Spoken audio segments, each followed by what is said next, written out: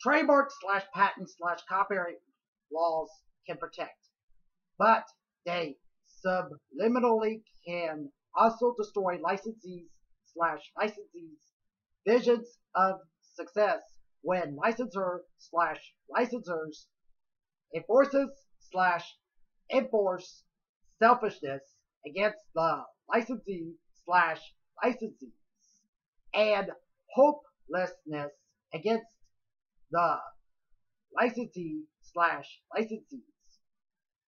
I heard that trademark laws can protect from identity theft. Identity theft is when you take advantage of someone for money. And we know that it is a big problem. In my opinion, there is specific trademark information that I disagree. One of my disagreements of trademark information is the censorship of trademarks from television, from movies, from commercials, and from internet. That is unnecessary censorship. Anyone with prior knowledge can identify the trademark while the trademark is censored. Everyone has their own customs for a list of their own so-called profanities. I think that legal teams and producers think that trademarks count as so-called profanity because they have negative experiences from businesses, or because legal teams and producers have no reason. What happened to love one another from Romans chapter 12, verse 10?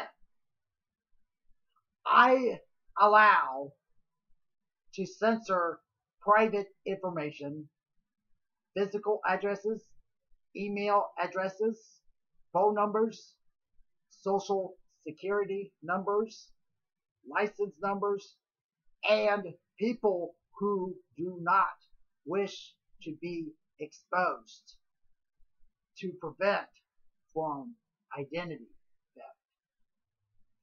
If I was the director of a movie slash television show slash video game slash commercial, I would expose all the trademarks, but I allow censorship on private information. Speaking of identity theft, what if I want to use trademarks not for identity theft purposes? What if people want to share the same trademark, like sharing the same proper name, as a coincidence without the use of identity theft?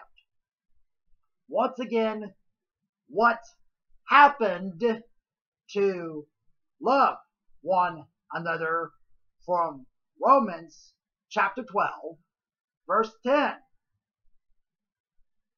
Another of my disagreements of trademark information is the following quote: Business X is a registered trademark of Business X. I do not get why one side of the equation is a registered trademark of the other side of the equation that is the same. Another of my disagreements of trademark information is that I discovered that charity names are trademarked.